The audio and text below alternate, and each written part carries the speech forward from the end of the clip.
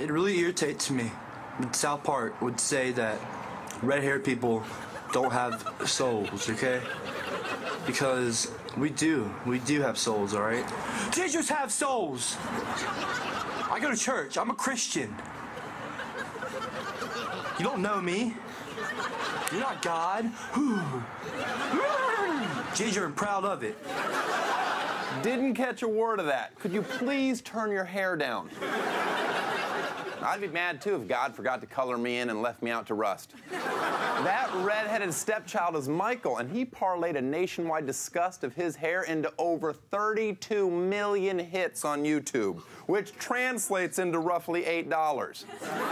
Much like Down syndrome, red hair is a genetic mutation, and it occurs when a human has unprotected sex with a clown.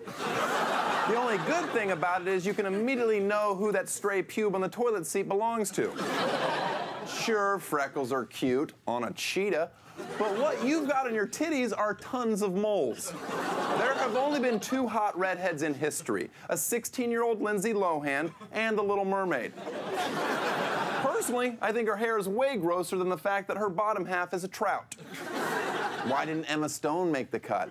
She's not a natural redhead, and I can't stand to see her lisp her way through another movie. Even that idiot Gilligan understood that the redheaded movie star on the island was hideous compared to the brunette, and that's saying something because Marianne was a flat-chested hick. While it's no secret inviting a ginger into your home causes your plants to die, no one deserves to be bullied because of their hair color, especially when their skin is too thin to handle a few jokes. That's why I put that flaming hot Cheeto on a red eye and flew him to Hollywood, a place where nobody has a soul, in this week's Web Redemption. Welcome to the I'm Not a Real Dr. Phil Show, 0.0. Today, we're addressing a topic that infuriates everyone. Angry, soulless ginger freaks. Please help me welcome Michael. Ketchup head. Who said that? Calm down, everybody, just calm down. I have this under control. Now, I know his hair is very disturbing, but this is what I do. My hair's not disturbing. Oh, it's so red. Michael, how old are you? I'm 20. I have to ask, does the carpet match the pubes? How old's that video? It's 3 years old now. It was freshman year of high school. I was watching South Park. I saw the Ginger episode, and it kind of like ticked me off, and I was over it. I posted it on YouTube, and overnight it got viral. If you're standing on a hot highway, you try to get off on the cool grass.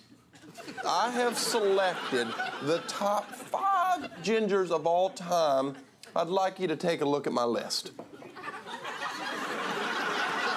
Do you agree with my list? No, not really. Who would be your number 1? Ron Howard. Ron Howard, number 1 ginger. No matter how flat you make a pancake, it's still got 2 sides. Have you ever been in a fight? Yeah, they kept calling me Ginger, and they pushed me. One of them pushed me right here, and they threw the first punch. Technically, I counted that as a punch. I counted as a punch. You can only push a ginger so far before that ginger is gonna snap. Ginger snap. Do you find the word ginger offensive? Yeah, I find ginger when people that aren't redheaded use it. Black people can say the N-word. Spanish people can, you know, that word. And I feel like it's slanderous. What if I say, that's my ginger? Well, that's fine. Now, I'd like to show everybody another popular viral video of a grandmother that likes to yell about stuff that sticks in her craw. I don't care if you say honky, white, black, and the other word that nobody's allowed to use anymore that I grew up with saying. The white people are the ones that are discriminated against. What are the odds out of all the millions of viral videos out there that this man would know that woman? Why don't you tell everyone who she is? This is my Mimo. That's his real life Meemaw. That dog almost don't hunt. Meemaw, get on out here. Good Lord, Meemaw. Meemaw, thank you for being here. I don't know what the hell I'm doing out here, but I put in my key and put on a bra to come. I wish you wouldn't have put on a bra. Have you ever breastfed Michael? No, I'm his grandmother. I understand that.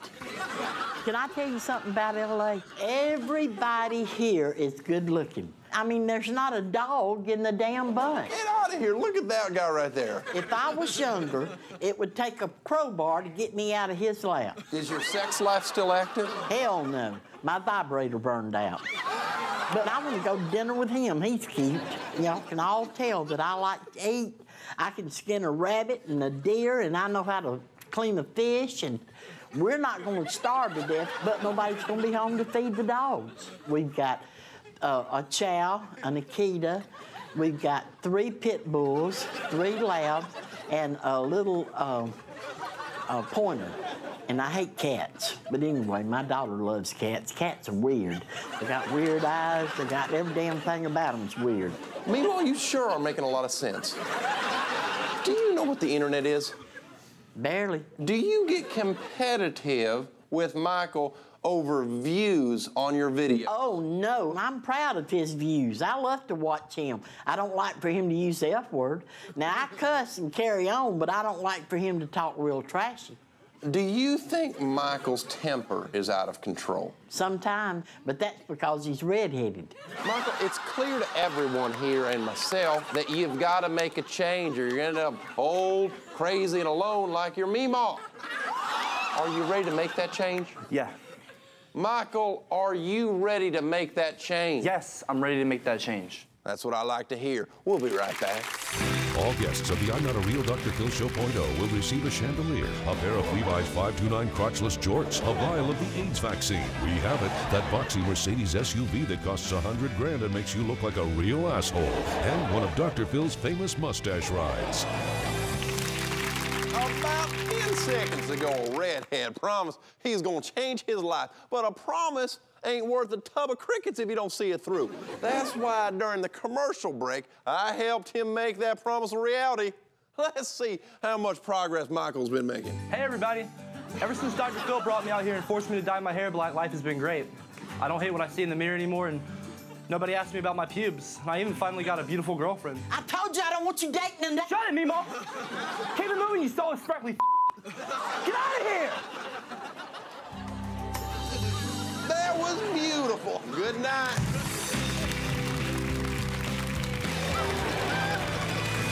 To be clear, that was me playing Dr. Phil. We paid top dollar to get the makeup team from Frank Caliendo's old show.